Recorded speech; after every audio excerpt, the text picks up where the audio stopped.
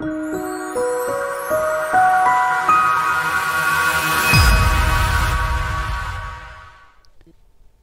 this video, we are going to learn about the applications of differentiation in economics and business, and we will focus on revenue. This is the learning outcome. The price or demand function is denoted as P of X. It is the price per unit for selling X units of product demanded. The revenue function is denoted as R of X. Revenue function is total price or revenue for selling X units of product demanded. Revenue function equals to X multiplied by P of X, where X is the number of product and P of X is the price or demand function. Average revenue function is denoted as R bar of X. It is the price per unit for selling X units of product demanded. Average revenue function is equals to revenue function divided by X. Marginal revenue function is denoted as R prime of X. It is the additional revenue derived from selling an extra unit of product after X unit products were sold. Marginal revenue function equals to the differentiation of revenue function. Marginal revenue represents the instantaneous rate of change in total revenue, and it approximates revenue on the X plus 1 product produced after selling X units products, or it simply approximates to R of X plus 1 minus R of X.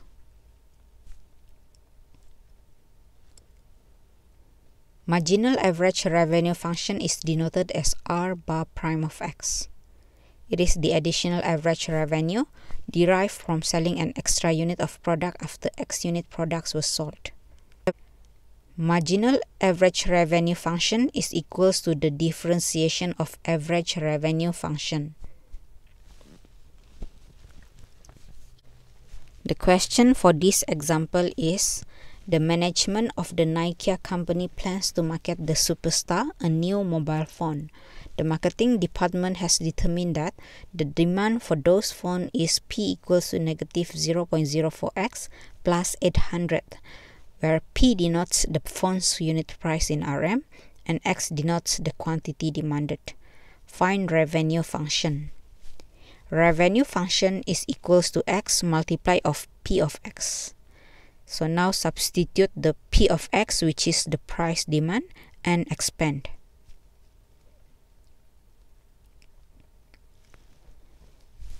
The question for example 2 is: if the total revenue per month in ringgit is R of X equals to 20x minus 0.03x squared, where X is the number of units produced and sold per month, find the total revenue when 30 units are produced and sold.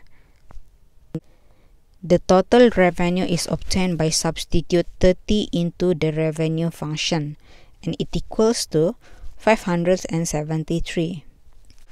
So the total revenue is RM 573. The marginal revenue function is the differentiation of the revenue function. The marginal revenue when 30 units are produced and sold is obtained by substitute 30 into the marginal revenue function, and this equals to 18.2. So the marginal revenue is 18 ringgit and 20 cents. Question 3 is: the total revenue is described by the function R of Q equals to 100,000 plus 1,500 Q minus 0.2 Q squared, where R stated in RM and Q the number of units of product. Determine the number of units of Q that should be produced in order to maximize the revenue function. Hence, find the maximum revenue.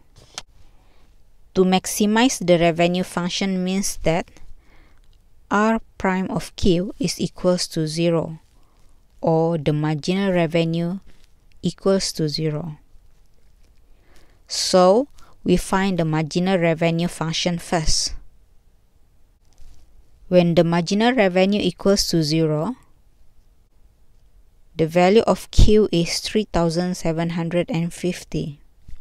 By using the second derivative test, we can prove that the maximum revenue exists at 3,750.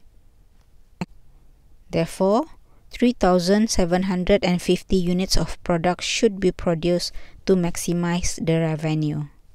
Now, find the maximum revenue by substitute 3,750 into the revenue function. So, the maximum revenue is 2,912,500.